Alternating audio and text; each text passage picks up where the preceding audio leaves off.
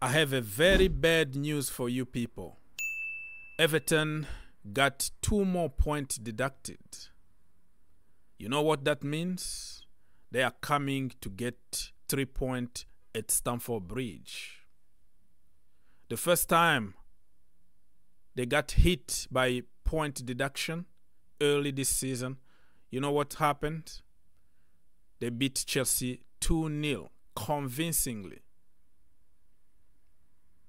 And this time around, they are going to do the same thing if Pochettino continue his way of coaching this team. I'm not confident, but I am positive, if that makes sense. I am a very positive guy.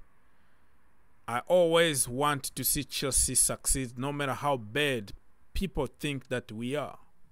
But right now, it's very hard to build some kind of confidence in me. But I'm positive. Let me remind you the table very quickly. Arsenal, Liverpool, Manchester City, Tottenham Hotspurs, Aston Villa, Manchester City, West Ham. You know why I'm so angry right now? Chelsea are 9th. And if they beat Burnley and Sheffield United, they were going to be 7th, just behind Manchester United. Imagine that. And we could even dream. You never know what could happen the last 8 games in the Premier League. You might find yourself somehow in the Champions League spot. And Pochettino, one more time, bottled it. Everton are struggling for relegation. They are 16th now. And they know if they beat Chelsea, they can go 30 points. So Pochettino needs to do whatever it takes. Just common sense, man. Use common sense. It's not that hard to use common sense in football.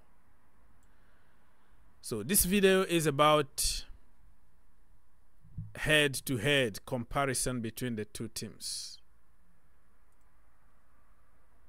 Let me go. So as you can tell, the game is going to be on Monday actually. Probably the 2nd or 3rd time this season that we're going to play on Monday. Like everybody else already played and all the pressure on you. But it is what it is. USA Network if you are here in the US, or Universal if you speak Spanish. It's not going to be on Peacock. So let's go head to head. Recent meetings. Let's start by the bottom one and we go up. Chelsea against Everton was 1-1 at Stamford Bridge, December 2021. And then Everton 1, Chelsea 0. It was May 2022. And then Chelsea went away to beat Everton 1-0 at Goodison Park, which is almost impossible for Chelsea to win there. We depended on Jorginho penalty, dodgy penalties, and we scored 1-0. And that was August 2022. And then Chelsea 2, Everton 2, Stamford Bridge, March 2023. And the last time we played against them, it was away at Goodison Park, and they beat Chelsea 2-0. We're going to come back to that game. Let's continue and check on the form guide. So for Everton, for the last 5 games, they lost 3 against West Ham, Manchester United, Bournemouth. They drew against Newcastle United, and they beat Burnley 1-0 the last game in the Premier League. And for Chelsea, look at us. 3 draws and 2 wins. We won against Manchester United. Everybody knows how we got there. It's not like we were awesome or anything. It was just very, very lucky win for Chelsea. Okay? And then we drop point against Burnley 2-2. Newcastle United, we beat them 3-1. We beat them through why I'm doing this.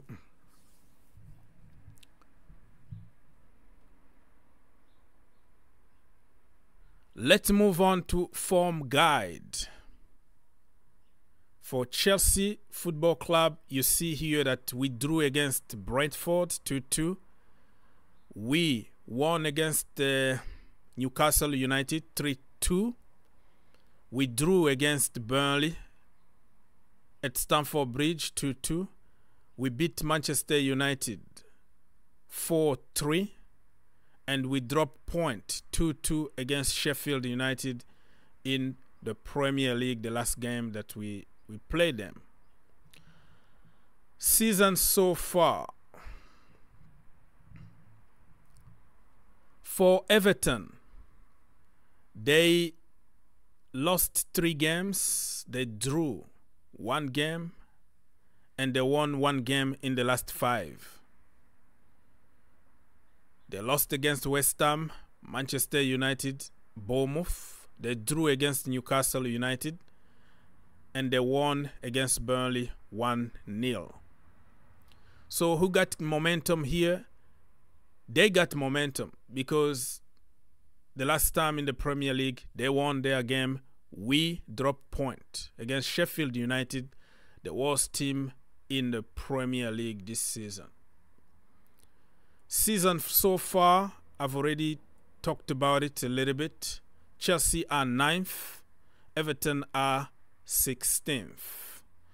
Games won. 12 for Chelsea, 9 for Everton. There's not a big difference at all. We drew the same amount of games, 8-8. Chelsea, man. And then we lost 10 games. They lost 14 games. So this is telling you that we have to be careful. Let's go to player statistics. All right. We have Cole Palmer.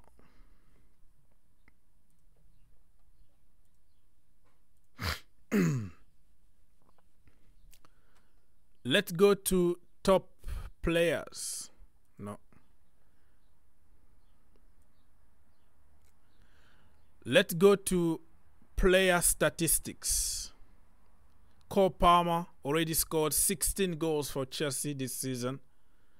The second one is Nicholas Jackson with 9.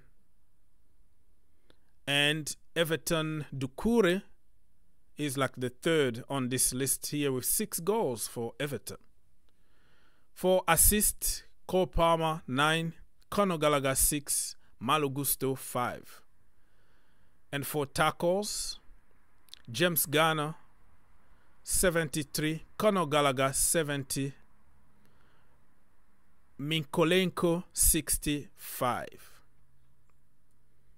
They are very good defensively, very organized. And this is Charity FC, and we might just give them the opportunity to come back. All right, so let's now go to the last game that we played against them so you understand what happened that day. Abdoulaye Doucouré and Lewis Dobbin. Have you heard of him before? No, but Chelsea gave him a career. The way we did with Lewis Miley.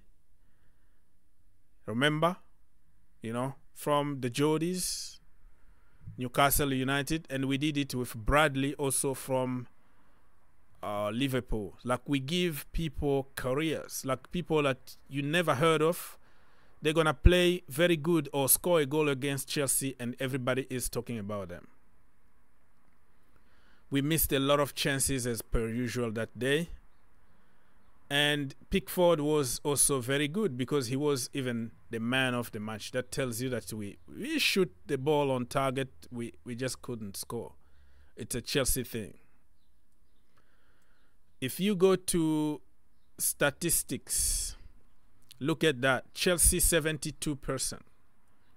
Stupid possession that means nothing the end of the day. Shot on target, Chelsea 4, Everton 5. They scored 2 goals, Chelsea scored 0.